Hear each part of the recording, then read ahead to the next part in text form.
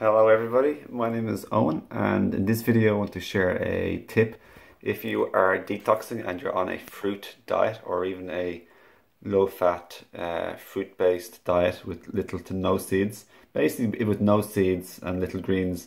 If you're doing a fruit cleanse like a grape cure or a watermelon fast, or just a juicy fruit only fast with no avocados or nuts or seeds or durian, because they all slow down detox enormously.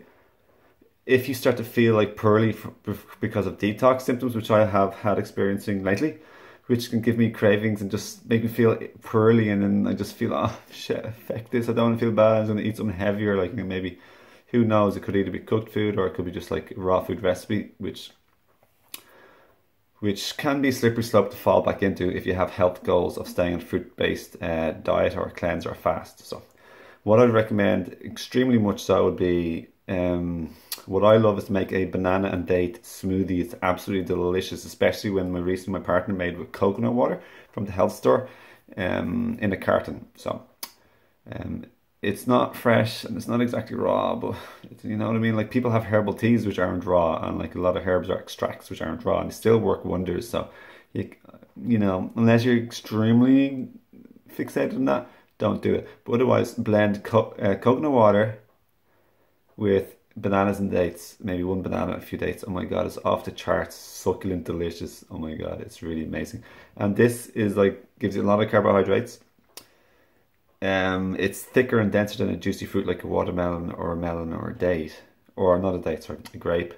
And it'll definitely help satiate and also like emotionally relieve you and slow down detox all at the same time. So it's highly, highly, highly recommend trying that. And another thing, if you're feeling just off, probably try not to bed if you can, and have this like little like smoothie either before or after. Probably before.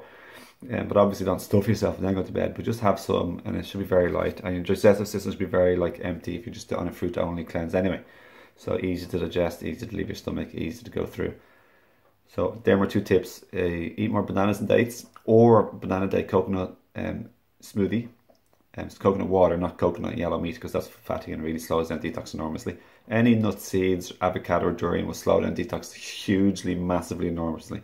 Don't recommend that if you're on a cleanse. Like, that's not the objective of a cleanse. You wait till you're after doing the cleanse to have some avocado if you really want it.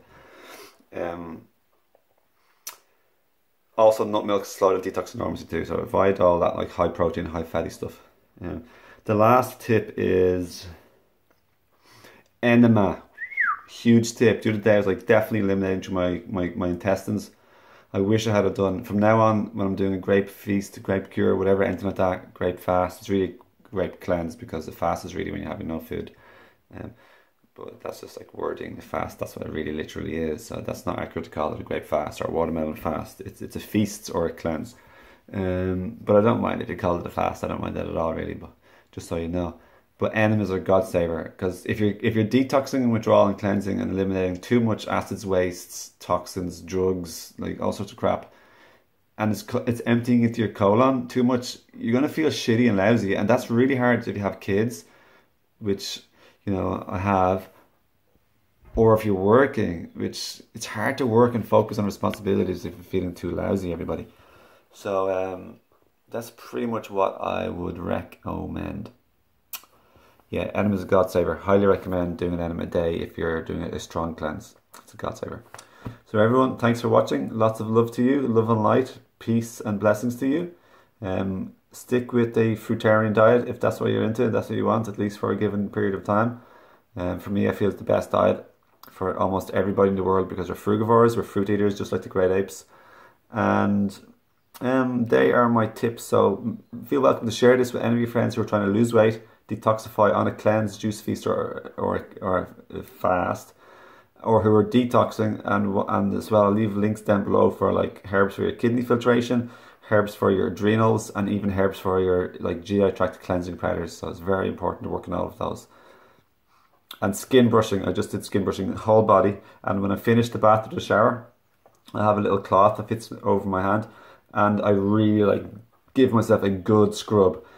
You really want to get those pores clean. So it's really, really, really essential for anyone with, like, you know, acne, psoriasis, any skin conditions, blemishes, blotches, red marks. That is your third kidney, and it means your kidneys and your other elimination channels aren't working properly. And finally, with dandruff, you absolutely want to like give that a really good clear all that wax, old skin, acids and waste and like waxy material out of those pores. Your scalp is just like your skin except it has hair growing on it. Unblock that, clean it well. It's worked wonders because I used to have a lot of dry skin. It's just old lymph, waste and acids leaving your head. You want to make sure it's clean so it can keep leaving your head. And over time, it'll just like totally Morris go away. It's Morris what happened to me. So I'm over the moon, so happy. No itchy, flaky scalp anymore. No shampoo needed, but I don't mind using shampoo. But what got rid of it, obviously only natural organic shampoo, but what got rid of it was just like hardly just cleaning it. Same with beards, everyone. Otherwise you get like an itchy. Anyway, lots of love. Thanks for sharing, subscribing, and leave any questions below and let me know your tips and how you found these strategies. See you. Have a lovely, beautiful day.